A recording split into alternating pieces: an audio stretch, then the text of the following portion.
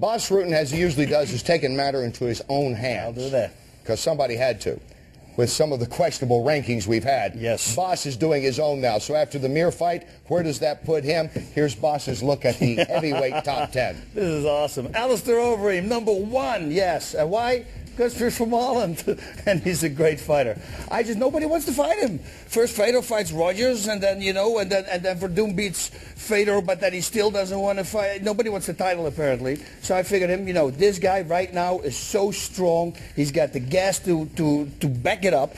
He's great on his feet. He's phenomenal on his feet. He's the only guy in mixed martial arts who has fights K1. Knocked out Badr Hari, one of the best fighters on the planet.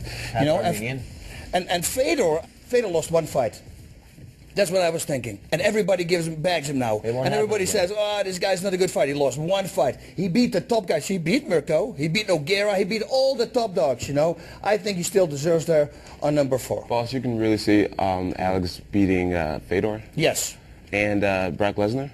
Yes. I truly believe so. I have to disagree. I disagree too. Let me ask you. Well, let me ask you guys that's why we're here, right? It's a free country. Let me ask you guys about Fedor for a minute. We've posed this before. There's no doubt one of the greats, maybe the greatest of all time, no doubt. But it's a little bit like Brett Favre right now. Would you say this is still one of the top quarterbacks in the NFL? I don't know about Brett Favre, no. Fedor, he's still the best. There was a moment, but I'm just saying, well, he lost to Verdum, and I'm just saying, if you look at recent opponents taking Verdum out, he's fought a lot of former UFC champs, guys that have passed their day. That's all I've ever said about Fedor. I mean, when you look at Brock, which that fight's never going to happen, and Verdum beats him, I don't know, just throwing it out. Carl, I know you got something to say. Verdum and Fedor, okay, he fought. It wasn't like Fedor was out of shape. He thought he rocked him. He dropped him, which, Verdum was not rocked. He got hit in the shoulder. He got pushed down from the impact. He comes in and he starts hitting him like this. That's when you actually have a guy rocked and you're trying to finish the fight. He almost get caught in the armbar. He pulls out.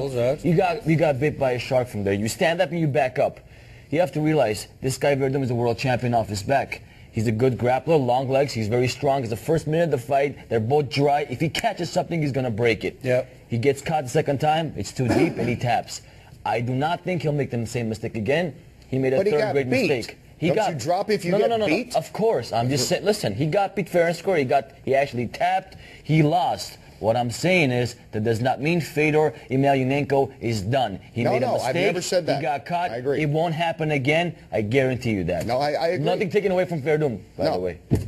That's my opinion. No, you're right. I think that also. Yeah. And with Brock is with me. Well, I just want him to see if punch is coming at him, not looking away. Right, I want him to be on the ground, and if somebody comes, pull guard. And until you don't have the skills in mixed martial arts, I say, well, then, you're not a number 1 for me. Is he strong? Listen, he's a great athlete. He's got a full tank of gas, which I always complain about the other fighters, but he has it. He's very tough. I give you that. But these are just basic stuff that I want to Not for MMA, though.